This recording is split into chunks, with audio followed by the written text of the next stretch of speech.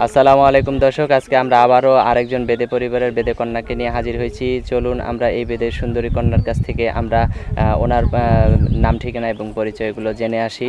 আসসালামু আলাইকুম আপু। ওয়ালাইকুম সালাম। আপনার নামটা কি? সুপ্রিয়া আক্তার। আপনার নাম সুপ্রিয়া আক্তার। আপনার বয়স কত? আমার বয়স 15। আপনার বয়স 15 বছর।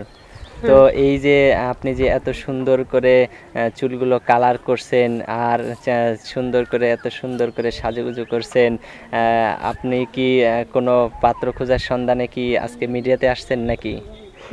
আমি একটা পাত্র খোঁজার জন্যই, আর আমার বাসায় অনেক গরিব মানুষ আছে। আমাদের বাবা মা গরিব, আমাদের ভাই বোন অনেক আপনারা গরিব। কয় ভাই বোন? আমরা 4 ভাই বোন। আপনি কত নাম্বার ভাই বোনের মধ্যে? বড়।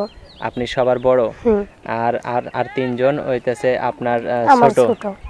তো ওই আপনার যে ছোট ভাই বোনগুলো আছে ওনাদের যদি কেউ দায়িত্ব নেয় যে লেখাপড়া করাবে, আপনি কি লেখাপড়া করাইতে চান? হ্যাঁ, আমি লেখাপড়া করাইতে চাই। যদি কেউ দায়িত্ব নেয় তাহলে আমি লেখাপড়া করানোর জন্য তার পাশে থাকব। এবং আপনাকে যদি কেউ বিয়ে করতে চায় সেই ক্ষেত্রে আপনি কি করবেন? হ্যাঁ, আমি বিয়ে করব যদি আমার পাশে এসে দাঁড়া, আমার ভাই বোনকে পড়ালেখা করাইতে পারে, আমার বাবা মাকে দেখে রাখতে পারে। আপনার বাবা মা কি এখন বৃদ্ধ অবস্থায় আছে নাকি তারা চলতে ফিরতে পারে? চলতে ফিরতে বেশি পারে না, তার জন্য। তো আপনার জীবনের আমরা কিছু ইতিহাস আমরা জানতে চাই এবং তার আগে আপনার ফোন নাম্বারটা আপনি বলছিলেন ইউটিউবে দিয়ে দিতে। তো আপনি কোন পর্যন্ত লেখাপড়া করছেন? আমি একেবারেই লেখাপড়া করি নাই। আপনি লেখাপড়া করেন নাই, তো সেই ক্ষেত্রে আপনি নাম্বারটা লিখে আমার হাতে দিয়েছেন। তো আমি বলবো এখন আপনি আমার সাথে সাথে ইউটিউবে বলবেন, যাতে দর্শক শ্রোতারা আমাকে যাতে ভুল বুঝতে না পারে যে এটা আমার নাম্বার আমি দিয়ে দিছি। ঠিক আছে? তো আমি বলি, আপনি বলেন আমার সাথে সাথে। 01 78 14 26 721। এইটা হইতেছে এই সুপ্রিয়া আক্তারের নাম্বার। আপনারা যদি কেউ এই সুপ্রিয়া আক্তারকে কল করতে চান বা ওনাকে লাইফ পার্টনার হিসেবে, জীবন সঙ্গিনী হিসেবে বা সাথী সঙ্গী হিসেবে যদি কেউ সারা জীবনের জন্য করে নিতে চান, তাহলে অবশ্যই এই সুপ্রিয়া আক্তারকে কল দিবেন। এবং এই সুপ্রিয়া আক্তারের আমরা জীবনের আরও কিছু ইতিহাস শুনতে চাই। ইউটিউবের চ্যানেলের পক্ষ থেকে আপনাকে স্বাগতম। এবং আপনি আমাদের এই মিডিয়ার সামনে আজকে কেন আসলেন সেই ইতিহাসগুলো আপনি একটু কষ্ট করে দয়া করে আমাদের দর্শকদের উদ্দেশ্যে বলবেন। দয়া করে বলেন।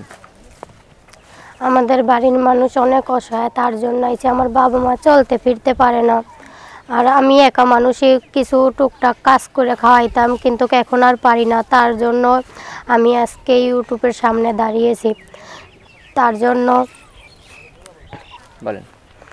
তার জন্যই আমি এই ইউটিউবে এসেছি। যদি কেউ আমার সঙ্গী সাথে হইতে চায়, আমার পাশে দাঁড়াইতে চায়, তাহলে আমি আমার ভাই বোনগুলারে পড়ালেখা শিখাবো। আমার বাবা মাকে যদি তারা দেখে রাখতে পারে, আমাকে যদি রাখতে পারে, তাহলে আমি তার কাছে বিবাহ বসবো।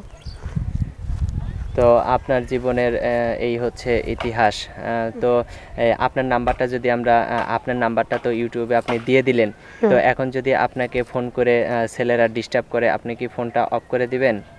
জি না, আমি ফোনটা ধরব। কারণ আপনার নাম্বারটা আপনি দিয়ে দিয়েছেন, অনেক ছেলেরাই ডিস্টার্ব করতে পারে, অনেকেই অসৎ কথা বলতে পারে বা অনেকেই বিভিন্ন ধরনের কথা বলতে পারে। কেউ সাহায্য সহযোগিতা করতে পারে, কেউ লাইফ পার্টনারের খোঁজে ফোন দিতে পারে।